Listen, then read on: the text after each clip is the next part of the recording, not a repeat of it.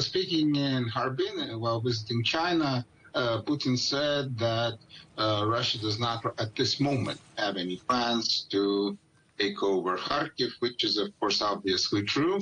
But that does not actually mean that if there's in the future a good opportunity to move forward, that Russian forces will not move forward.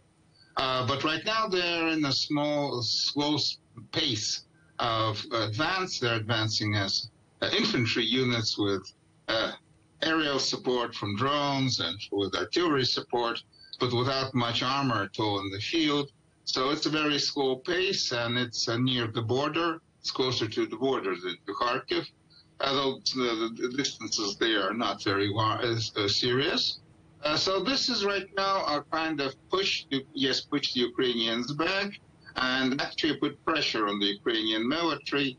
Russia right now is active on several parts of the long front, from the Black Sea to the Belarusian border, and the Kharkiv offensive is part of it.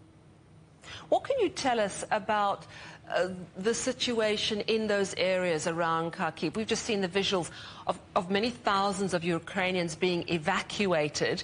There does seem to be, as you say, quite a lot of military action, but it's slow going. Is this just a war of attrition, ultimately? Well, strategically speaking, yes, it is a war of attrition. Tactically, the Russians pushed over the border in the end of 22. The Russian forces, which moved into Kharkiv in 22, were inside the city, then retreated. They retreated to the internationally recognized border. The Ukrainians didn't really establish any defenses on the border itself because they would be very vulnerable to Russian artillery attacks. So the Russians right now moved again back over the border into Kharkiv Oblast, are pushing the Ukrainians back, where there's a kind of mobile defense there. But the Ukrainian main defense lines are some 10 to 15 kilometers away from the border, close to Kharkiv, and thus there is going to be additional Russian push. The main battles will happen there. So right now it's I would call this more skirmishes than pitched battles on the border. Putin made those comments about this only being the need for a buffer zone at this point from China. Let's probe into that relationship between China and Russia. How much does Putin need China at the moment? Well, Russia right now, Russian trade is very much centered on China and other friendly countries. The visit to China demonstrated the close and very developed strategic partnership between Russia and China. So Russia needs China, and China needs Russia, of course, too.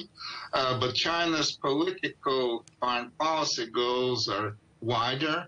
Just before this hosting, President Vladimir Putin, Chinese President Xi visited Europe, visited France, and was there. He was talking about a partnership, a strategic partnership with France. So China would want to have a strategic partnership with Russia. It has, and one with France too. But Russia and France right now are bitter enemies. So China very much would want the war in Ukraine to come to some conclusion as quickly as possible, because the Chinese strategic intent is to building bridges to Europe, and the Ukrainian war is a hindrance to that.